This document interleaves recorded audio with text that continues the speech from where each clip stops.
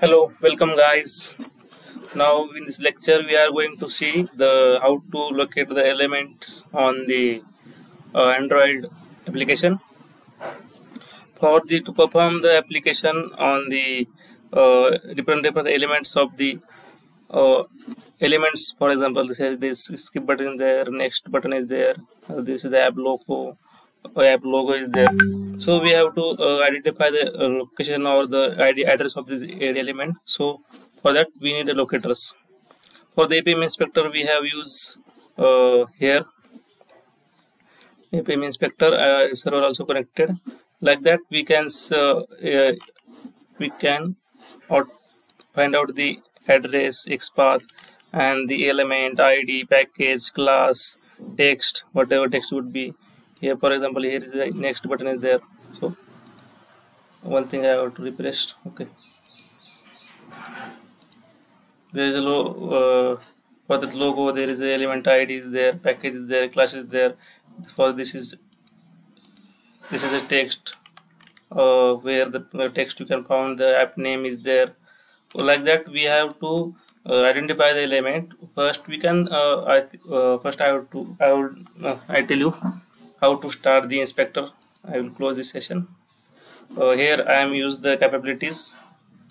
You can find platform of Android, Apm device, whatever we could mention in the code, that should be in the inspector. Required, what will be required, at least this could be, and host should be the which are using in code, and this you have to just click on start session. After that the app whatever open in your application, this could be visible on the your inspector. Yes, that's open the app now. So my app logo is there, and right, yes, for the different strategies we have to use. Let's see what are the strategies we are going to see first. Okay, there are different strategies versus ID, accessibility ID, name, class name, XPath, image, and UI automator. For the emulator we are basically this is used most of the time. We are use ID, and XPath is very time we use. For example, this is could be the ID example, app package, and this is ID. This format we will find in accessibility. This is only the element ID will find. For example, here I will show you. For this text is there. For this ID, you will element ID is there. So for example, is there anything ID for the okay, this is ID is not there for the element. So if you have ID in the first priority, you will receive the ID at the top, Xpath at the top. It means the priority is there for ID only, and Xpath is available. Both are available, then you should use ID as recommended by Apm. Okay, then name is there for static tags which are not going to change. There is class name and Xpath has a various type of attributes and various type of formats we can declare. I will show you in the next sheet in this lecture only. This just remember, this is kind of the format would be image. This is the image ID, and you are automator. For that we have the this is the example, right? For that we have the separate method for the ID, that's find element by ID, and you can just mention this ID in the string format. And then another method is for the accessibility ID. We have also different method for the accessibility ID, find element by the accessibility ID, and we can just mention the string format the element accessibility ID. Find element by the name, then we just mention the string like that, the class name and the Xpath by Xpath, and the driver by image. Then we just mention the string path of this. Just for the different type or the UI automator too, you have to just typecast finds by Android UI automator into driver, and call the method find element by Android UI automator. Then just mention whatever text in the string format. This is the way you have the different type of locators which we are going to use in our automation, and we are going to automate and identify the element on the page and we are going to use for the perform the operation. Let's see what are the different type of XPath, and we can how a way of the can mention the XPath in the our automation project. These are the XPath examples with different attribute. Like we are mentioned here the text at with class name as absolute XPath, and here also the absolute XPath without the class name as the text and the attribute value. Then the here we have here is only the XPath is used. There are this is with the class name with add content disk. This is also available on the Apm, this value, and this is the attribute value for that.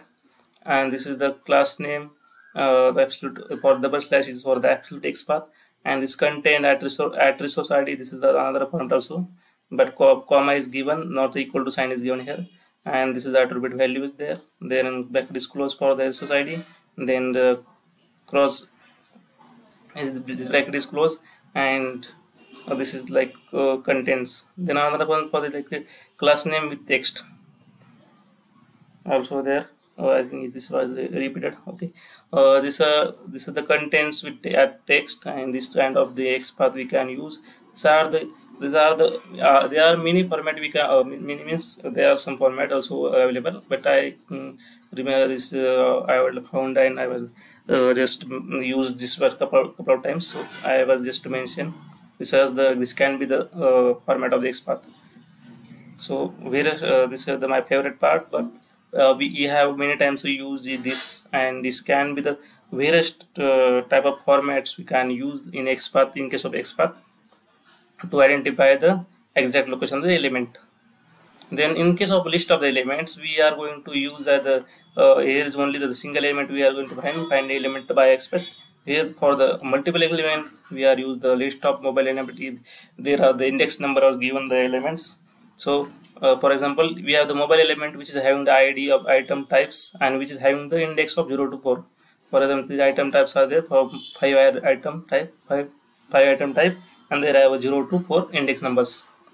So to get one item number element ID, so we can use the list of mobile element method, that is find elements by ID. This is also separate for the available for the find elements by XPath for the this kind of method available. So to get that, just mention this file elements by ID, and just mention string ID, and this for to get the first item get 0. This kind of method we use.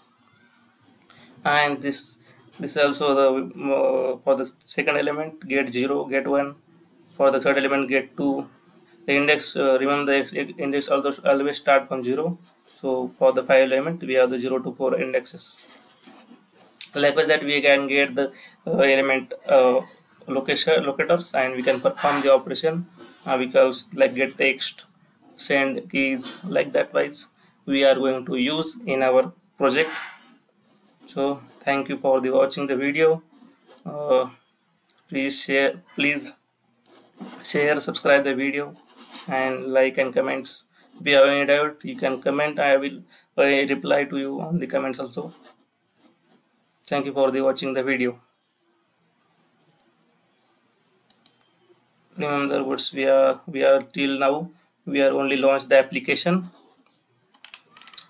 and we are going to perform in next video. We are going to perform this operation in next test, and we are going to log in the application by using the this different locators. We are identify the elements, and we are going to use for the automation and performing the automatic operations on the app. Okay, thank you guys.